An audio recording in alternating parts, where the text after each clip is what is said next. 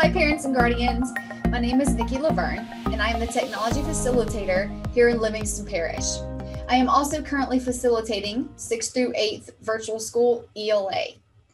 It's come to our attention that a few parents and even students aren't quite sure how to navigate Edmentum. So we're going to do a quick walkthrough of this fictional student, Aubrey. When she logs in, and she logs in via Clever, this is her homepage.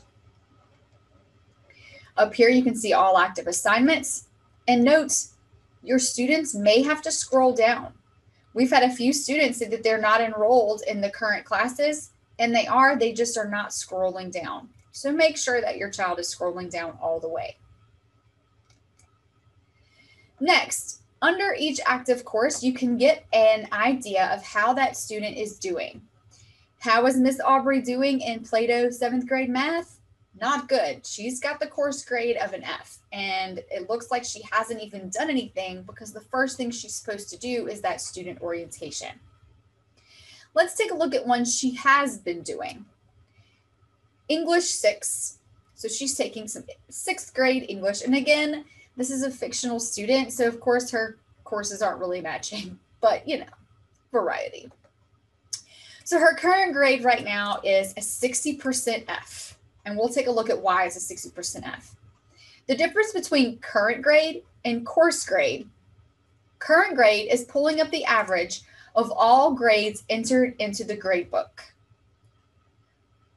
Only the grades entered into the grade book. So if a child has not done something, at this point, it's not being held for or against them. It's just not counting.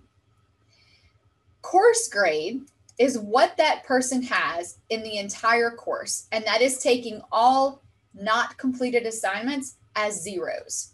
So right now, on the stuff that she has done in English, she has a 60%. If she were to take all the assignments and stop working right now, her grade in the course would be a 1% F. She's got quite a bit to do. You can also see down here is off pace, due. Our semester ends on the 18th. So that's when it says due. She is not on pace to complete this at the right time. So she needs to get it into gear. She's probably going to need to do some work on the weekends or during Easter break. And you know what? That's okay. Our kids need to get their work done so that they can pass. So let's take a closer look at this. I can click on right here to continue, and it will bring me into the next assignment that she needs to work on. But let's, for the sake of being a parent, let's take a look at all activities. I click here,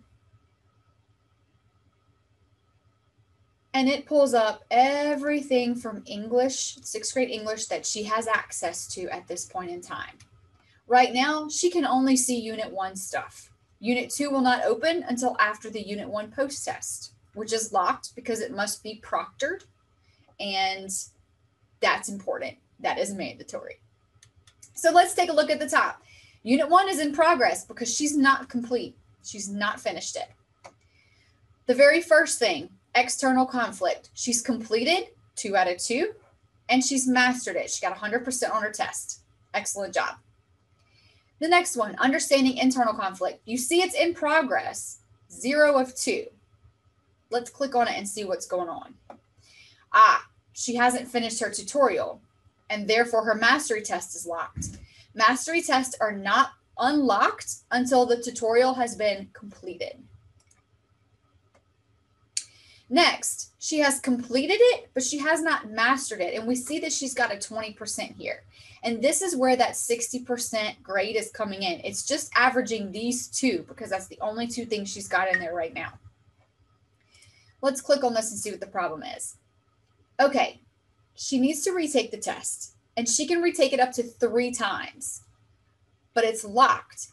The only way a student can unlock one of these tests within the 3 times is to click play on the tutorial and retake the tutorial. Then it will unlock.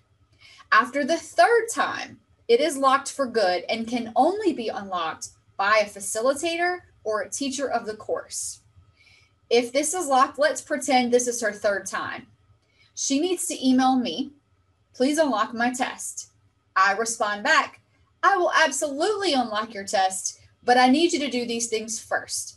And it's usually supplemental material like YouTube videos or fun quizzes and games, or even a poster that I want them to look at. And this has been proven with students to work. We had some fail, we sent them supplemental, and then they took the test and got 100% on the next try. So if you are consistently not doing well, message us. We've got supplemental material ready to go. So we can see here that she also clicked here and started. She has not done this unit activity, and those are hand graded. So when you do a unit activity and you turn it in, it requires a teacher to read it, enter into a rubric, and then enter the grade. So do not expect a unit activity to be graded like that. It is not computer graded, it is teacher graded, and that may take a few days because it's a lot. Post-test again is locked. End of semester tests. This is not being taken until the very end of the semester. It will not be unlocked until the end of the semester, and it's not until May. We did have a parent ask if they can unlock the post-test. They cannot. That is like a final exam, unit chapter test, okay? So that is going to stay locked. So make sure your student studies. We send out study guides. We send out supplemental materials. We review with them via Zoom. There's no reason your child should not do well, especially if they have mastered these concepts ahead of time. A lot of these questions are taken directly from the guided notes. So you definitely want to make sure you're doing those. How to access those guided notes. So let's go into this one where she is working. She's going to click into the tutorial.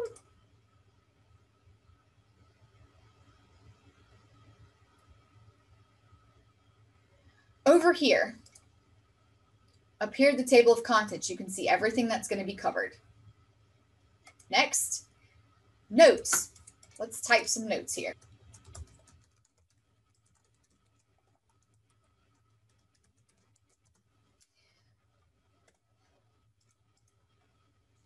So, very important notes right here. All right, so she's typed in some notes as she's going through the tutorial. The file folder, it has the resources. So if there was a story read, there's a link in the tutorial, but it's also here for you to go back and look at again. Guided notes, click on this, and then up comes the guided notes here. Once the guided notes come up, students can then enter the information. And someone had asked, where do you get the answers to the guided notes?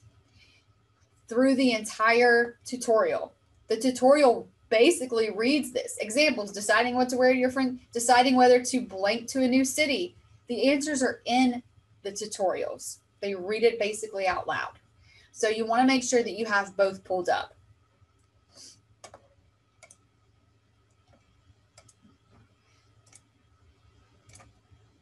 Under the guided notes is the dictionary. They can always look up a word. There's no need to get out of Edmentum to go to a dictionary site. Here, slide narration, it's where it reads it to you. Click to speak. You can click on sentences to hear them read aloud. It's automatically turned off, but she can turn it on if she would like to see that. Down here, there's a translation tool. You can translate to Spanish, and then you put the words here. Please note that this is a kind of a Google Translate. The translation's not the best. So if you are taking a Spanish class, this translation is not gonna get you a passing grade when you do your activities. So in case you're planning to do that, rethink. And then lastly, we have a highlighter. I'm all about colors. You can click, you can highlight, and change things different colors. So those are all the tools that are available to the students within the tutorial. I'm gonna save and exit. Okay. I'm going to close this one out. So you can see now I've got my progress. Also, the colors over here have changed. If it's gray, that means it's never been opened. So if you log in and you see your student has a lot of gray, they need to get on it. All right, so let's go back to that home screen and let's talk about some other things. First off, alerts over here. Any email your child gets is going to be in the messages. And look, there's a little orange exclamation point that says there's a new message. Your child needs to be checking these messages daily. They also appear in the alerts because we don't want them to miss anything. Students are not reading the alerts and they're not checking their messages. This is extremely important and needs to be done every single day, preferably when they first log in and right before they get off. So let's click on messages and see what happens. Over here, you can see there's a message from me. Reminder, all Unit 1 work due February 11th. To Aubrey, I said, get on it, because she needs to get on it. Aubrey, at any point in time, can send me a new message. And look, all of the teachers automatically pop up. Start working now. I promise. So Aubrey sends that to me, and then I will have that in my email, and I will have the same little message with the little orange exclamation point.